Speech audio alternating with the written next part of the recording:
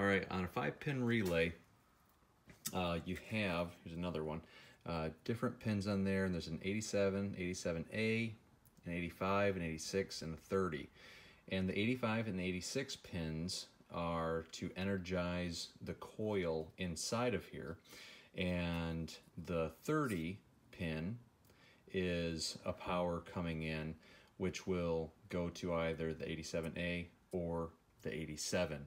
And what it's going to do is you have the red wire is going to be normally closed. It might say NC, which means when the coil in here is not energized, then there will be power going, there will be a connection between the power coming in to it, not the power going to the coil, but the power that is going to be switched, if you will, the blue wire.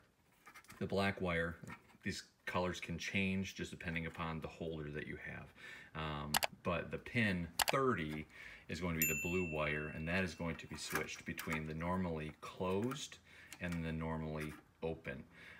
And so that just means when this is not energized, this relay, then these two wires will be connected, and there will be power flowing. At least to a positive will be connecting them. I guess you could do it with a negative as well.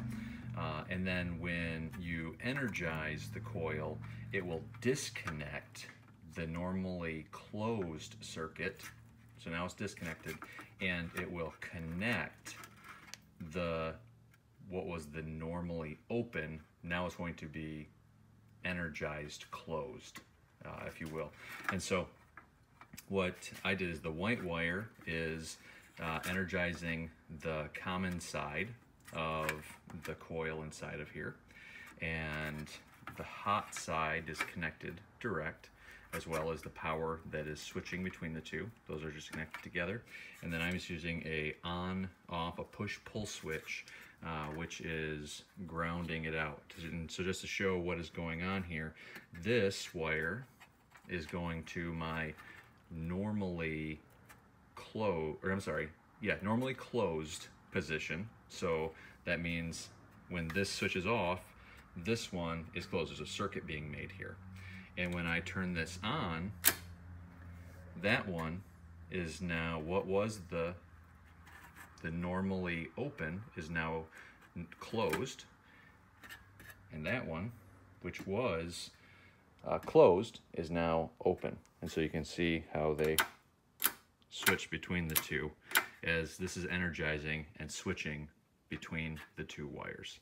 And so there are many different uses for it. I'm actually using it on 64 Chevy to disconnect the power going to the lockup torque converter, and at the same time turning on an indicator light in the dash showing me that I've disconnected that power so that I can go ahead and turn the power back on to make it normal in normal driving.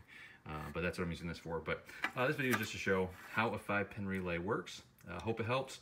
Have a great day. Bye.